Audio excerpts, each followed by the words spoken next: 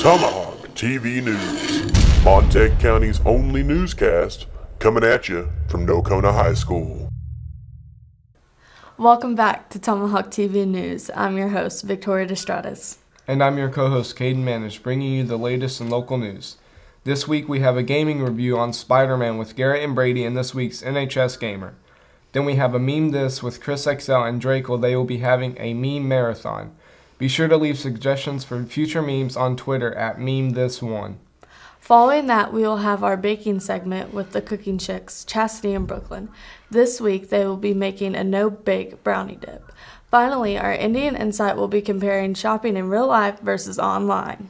Up first is our very own Tomahawk TV Sports with Blake and Paco with their input on our local basketball teams and NFL Super Bowl news.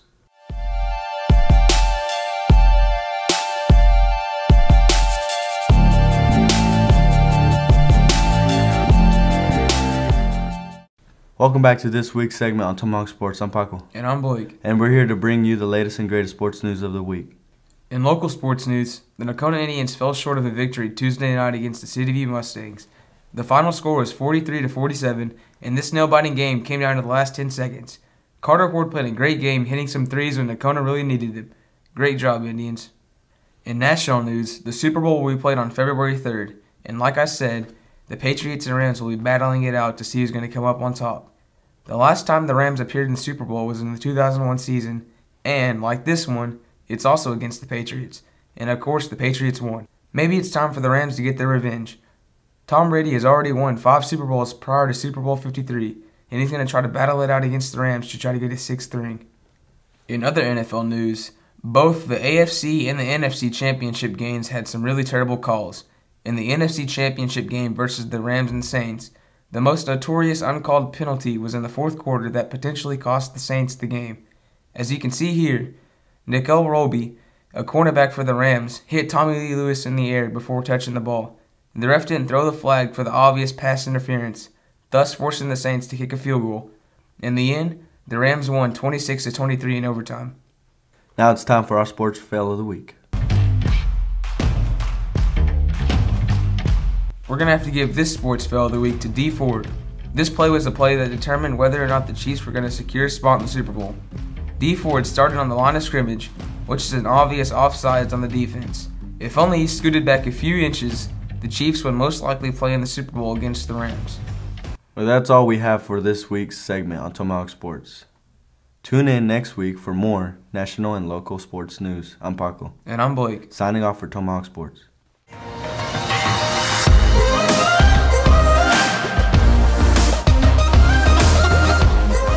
Hello everybody, my name is Garrett Stone, and welcome to the NHS Gamer. This week we'll be doing a PS4 exclusive that's taken both Marvel's and Sony's fanbase by storm. With great story and mechanics not seen in full since the PS2, Insomniac Games gives us Marvel's Spider-Man.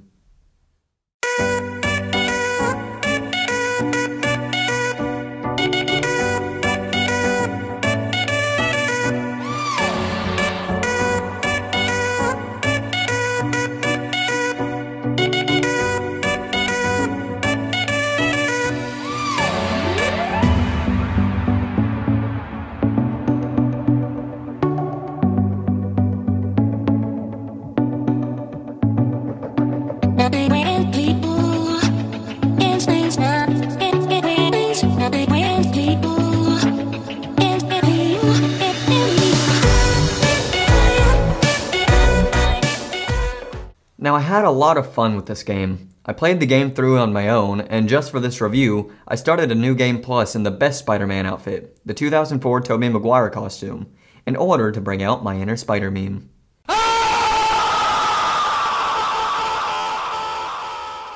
Now what would a superhero game be without villains? And wow, there's enough villains in here to fill up a whole raft.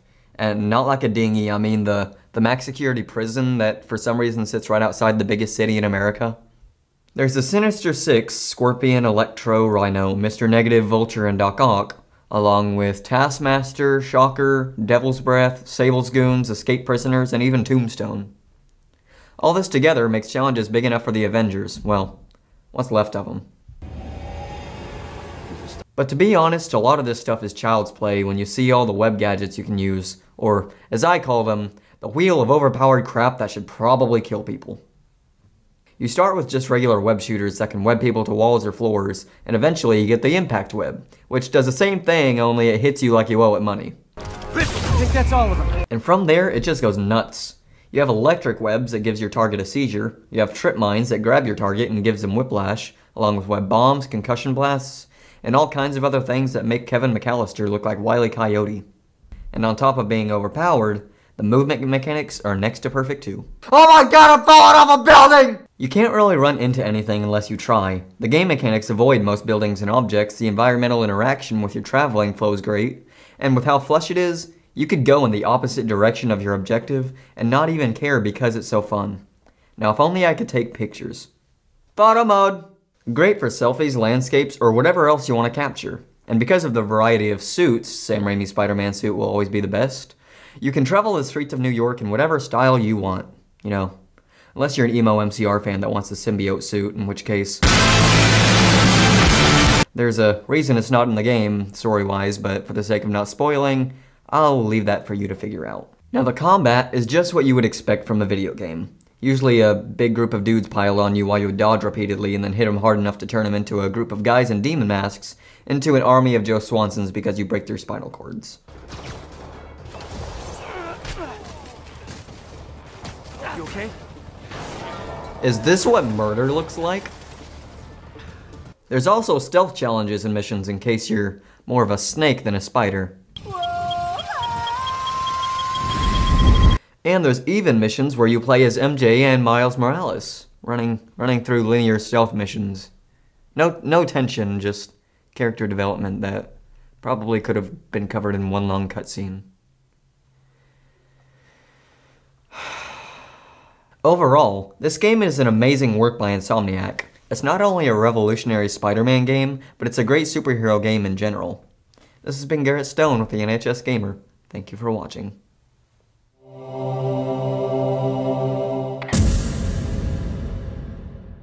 Yo, what's up? It's me, Chris XL here, and my associate, Drake, haha. So Drake, what is our first meme we are going to be doing first? Well, Chris XL, more like XS. We are doing the You Will Die Bunny meme, but with rats. Here's the original meme. They are in the initial stages of teaching bunny rabbits that they will all die. You will both die. These are thrilling times. And here's our version. You are both going to die. Who would want to kill them cute things? Not me. Our next meme is the Uno comeback meme. This is the original meme. Uno. Draw 4. Draw 4 more. Change the color to red. Draw 2. Draw 2 more. Draw 2 more. Draw 2 more. Draw 2 more. Reverse back to me. Uno, Uno out. I hate you. And this is our version. Uno. Plus 4. Plus 4. Plus 2. Plus 2. Plus 2. Plus 2. Plus 2.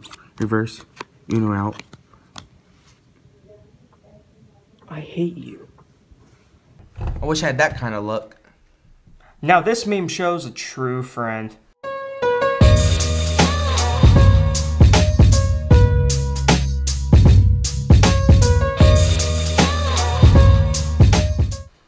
And now our version.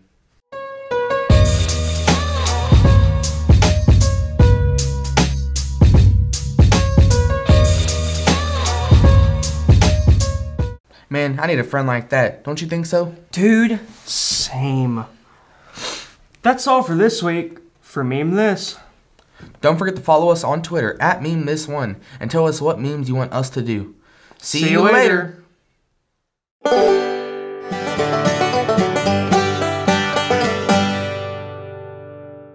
Welcome back to this week's segment of the Cooking Chicks. This week we are making a delicious no-bake brownie batter dip. This recipe has 117 calories, 6 grams of fat, 19 milligrams of cholesterol, 62 milligrams of sodium, 15 grams carbohydrates, and 1 gram protein. The ingredients we are going to need this week are 1 8-ounce package of cream cheese softened, 1/4 cup butter softened, 2 cups of confectioners. I can't speak, sorry. Confectioner's sugar, 1/3 cup baking cocoa, 1/4 cup of 2% milk, 2 tablespoons brown sugar, 1 teaspoon vanilla extract, 1/4 cup of M&M's minis, optional, animal crackers, pretzels, and or apple slices. So first, in a large bowl, beat cream cheese and butter until smooth. Beat in confectioner's sugar, cocoa, milk, brown sugar, and vanilla until smooth. Hey, I got it that time. Hey! If desired, sprinkle in M&M's minis. We are going to use regular M&M's and do twice the amount required because we didn't want the minis. We just wanted the regular ones. Because we're fat and we want our regular size candy. Serve with dippers of your choice. We are going to use pretzels and apple slices. We used the apple slices because I just started working out of the gym, and even though I'm eating a brownie mix, I gotta be like low-key healthy. Yeah. Just a little bit. You gotta get them squats in. I mean, you gotta get that protein from them apples and get a little bit of that vitamin. I forgot what vitamin was in apples. Okay. That is delicious. There we go. Thank you. Well, I'm helping everybody else out. This is fantastic. Would anyone else like to try it? Is it good? It's very good. That is delicious, let me just tell you. That's really good. Oh, that's good. That's good? That's good. It's really good. Is that good? Pretty good? Great taste. Good texture. Good stuff. In Brooklyn. Oh my god. They're good. That's good. You can have some out of this. That is all for this week of the Cooking Chicks. Join us next time for more cooking.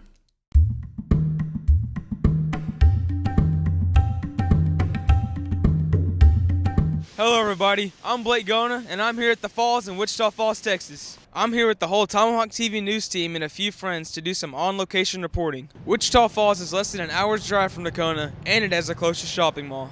So we're heading over to Sykes Center Mall to bring you a special look at online shopping versus real-life shopping.